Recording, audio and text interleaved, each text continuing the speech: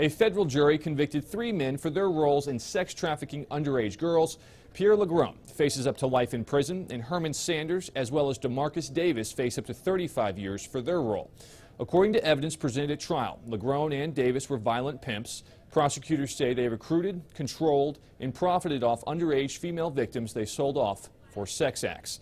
They also kept almost all of the money, only providing the girls with food, shelter, and clothing. Legrone and Davis are scheduled to be sentenced July 23rd. A sentencing date for Sanders has not been set. Matt Yurus for CBS 11 News.